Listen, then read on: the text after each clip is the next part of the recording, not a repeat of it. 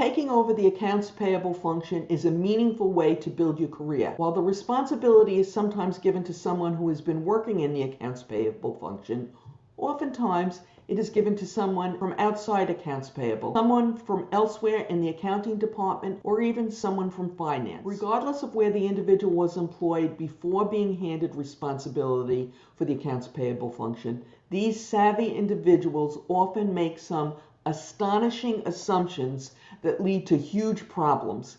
Definitely not what anyone wants when starting a new position.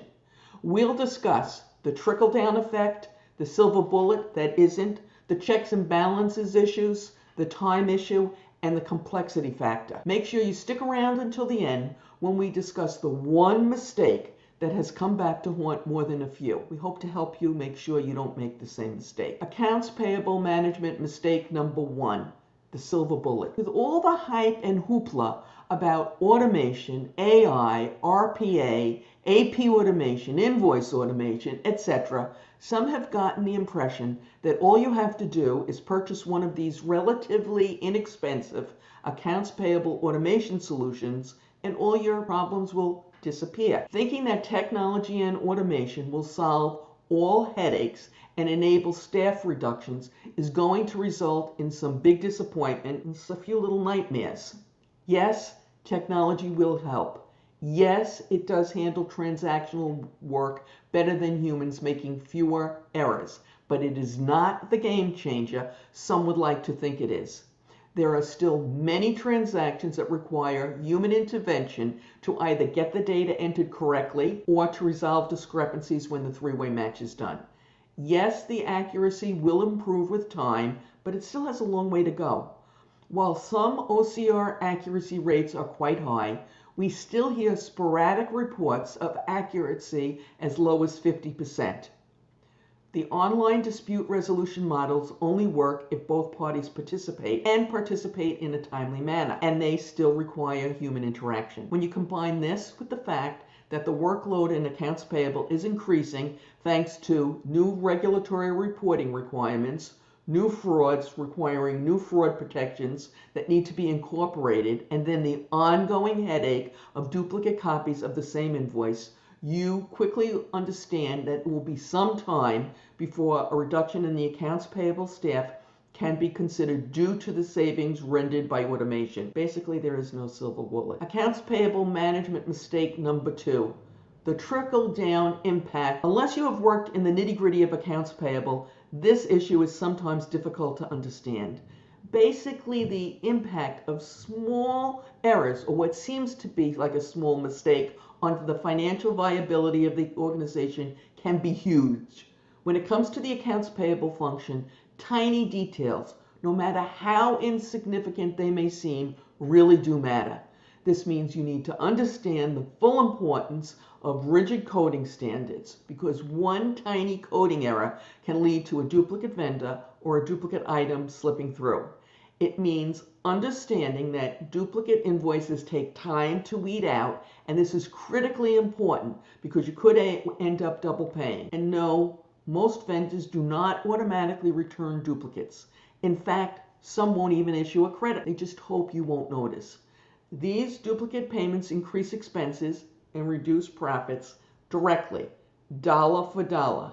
The trickle-down effect of having weak practices in your accounts payable function. I could go on about this for a lot longer, but you get the idea. Since there's no separate line item on the income statement or balance sheet labeled something like losses due to weak accounts payable practices, you may never really calculate the true cost of these weak processes. They're integrated into everything else. The other way these weak practices hurt in a way that eventually trickles down to the financial statements is when a fraud occurs due to weakened controls.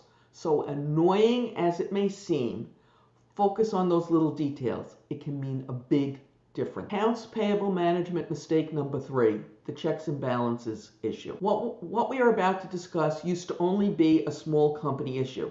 But with all the advances made in accounts payable, the greater use of technology, the move away from paper check, we have experienced in many organizations a shrinking of the size of your accounts payable staff. This makes the appropriate separation of duties, internal control, much more difficult to achieve. With all the different parts of the accounts payable process, it is hard with a smaller team to have no overlapping areas of responsibility. Thus, it becomes imperative at times to move certain tasks or develop compensating controls. Until you sit down and actually study all the different tasks required to actually create a purchase order, receive goods, receive and verify an invoice, and finally make the payment, it is easy to overlook the control problems that potentially could exist if permitted by ignoring appropriate separation of duties. By ignoring this issue, which many are tempted to do, you actually facilitate potential fraud. And don't forget, the people who know best where your internal control weaknesses are your own employees. With separation of duties violations, they are poised to take to a full advantage. Now, to be perfectly fair, very few will. The problem both new and older managers have is it is impossible to tell who will take advantage, and usually it is the person you are least likely to suspect, your long-term trusted employee. So no matter how difficult to achieve, appropriate separation of duties, even if you have to involve other departments, is critical. If you are not sure how this would work in your accounts payable function, check out our talk on separation of duties in accounts payable in our library. Accounts payable management mistake number 4.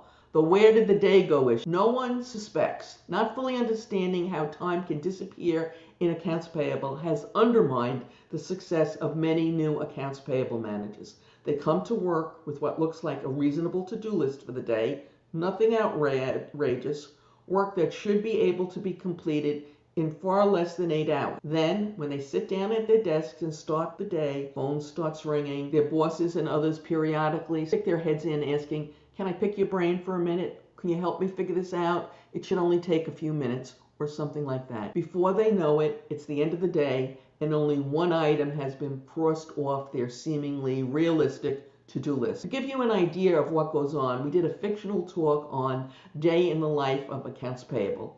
There's a link to it in the description. It will give you a flavor of what it's like to manage the accounts payable function. Try and have realistic expectations as to what you will actually be able to accomplish in one day. Before we turn our attention to what I call the complexity issue, I'd like to request that if you are getting any value out of this, you hit the like or the thumbs up button to let both this channel and me know that the information may be shared with more people and I should make more like it. A big thank you from me to all of you who have done this. Accounts payable management mistake number 5, the complexity issue.